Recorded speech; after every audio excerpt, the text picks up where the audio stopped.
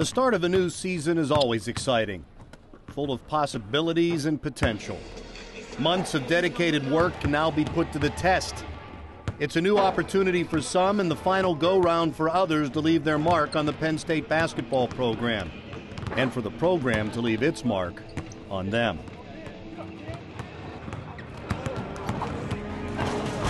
Let's go! 1, 2, 3, 4. It's exciting. Hopefully I don't channel this energy, play, and use it, you know? So I don't go out there and make some super fresh mistakes or anything like that, you know? Just try to channel this energy and get it going. Stay tuned. You know, you gotta know as a freshman, you got a tendency, you know, to be a little overexcited, you know? Just make sure you're calm, play your game, and everything will be fine. There's a blend of experience and youthful enthusiasm, sometimes within the same family, all within the Penn State basketball family. We've been playing this game for I don't know how many years, pretty much our whole lives. It's no different today. Fourth and final one, you know, I got to go out 4-0. We haven't lost on the opening night here, so time to go out and get another W. Tipped up and in by Jeff Brooks. Oliver straight on three, good. Cuts to the bucket, lays it up, rolls off, no good. Tipped up and in by Andrew Jones. Good, everybody's pretty loose. We've been excited for this game, so we've been looking forward, put it on the map, ready to go. It's the first game for me, so I got to make it count. Spots up for three at the buzzer, got it! Exactly what the doctor ordered at the wire. You know, found out where we were a little bit, playing somebody else. So we're very excited, ready to come out from our home crowd. This is why the Nittany Lions work so hard in the offseason. The games are their reward for the sweat. The chance to perform well in front of their faithful fans on the Big Ten stage of the Bryce Jordan Center. Game 2 brought a visit from St. Joe's, and it was evident early that this Penn State team was prepared. They were especially strong defensively and on the glass.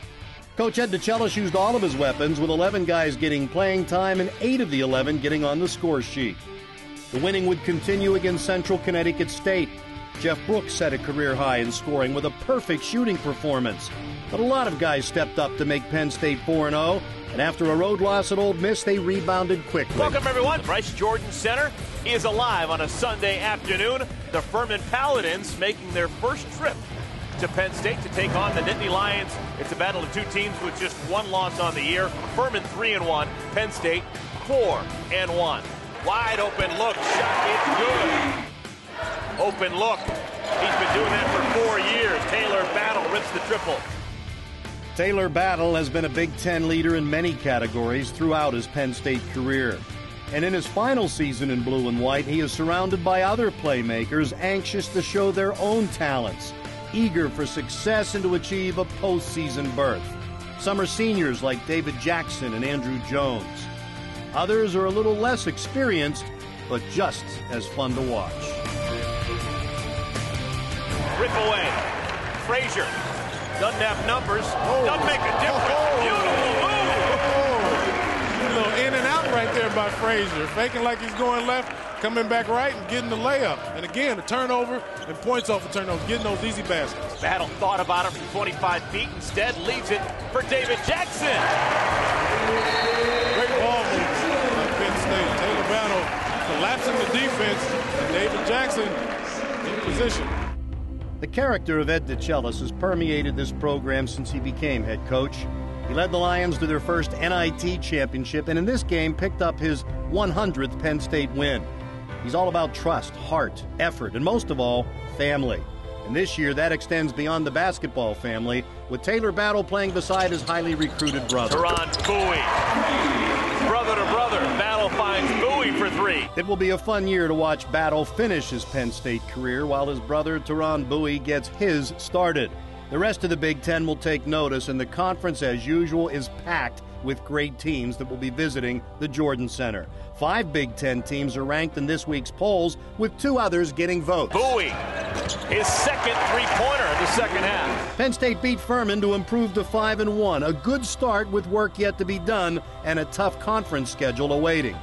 Battle uses that dribble, gets inside, and curls in the layup. Shot clock down to 5, and an open look. Someone forgot about Andrew Jones.